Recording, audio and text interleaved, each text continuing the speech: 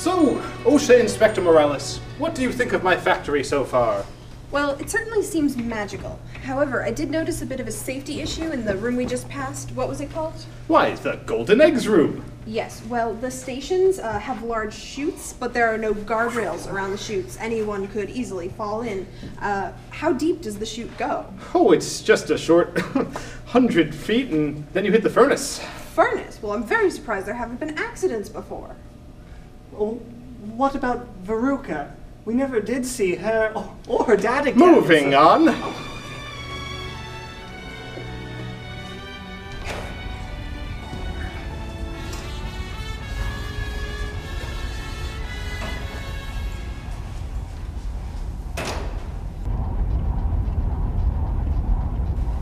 There needs to be grading at least 4 feet before those fan blades. One wrong move and someone could get sucked up in there. Yeah, remember that time that Grandpa and I... We drank so much fizzy lifting drink that you almost threw up? Oh, we did? Yeah, me too. That was the time. I'm sorry, can you tell me more about this? Hey, look, it's Frank. Let's go talk to him. Hey, Frank.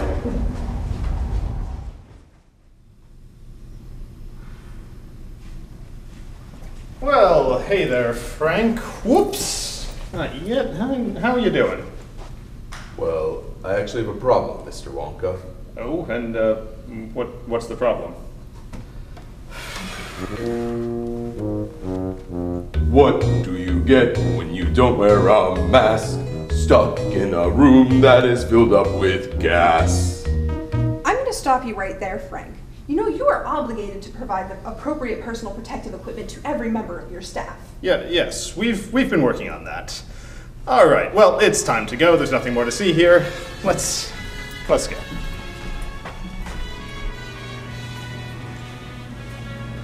Well, would you look at that? The tour's over. Have an everlasting gobstopper on your way home. Goodbye. Mr. Wonka, I'm afraid that although this factory is indeed spectacular, it is also spectacularly unsafe.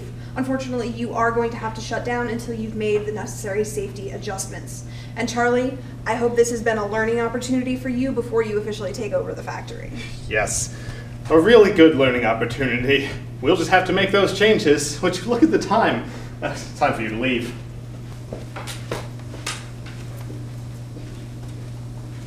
Goodbye. Have a nice day.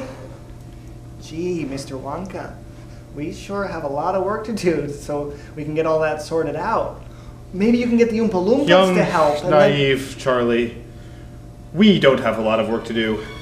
You have a lot of work to do. I'm done.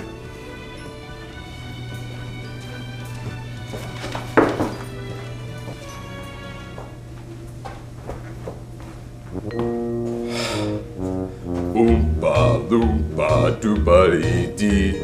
He just left you with no money. Man, he really fucked you, didn't he?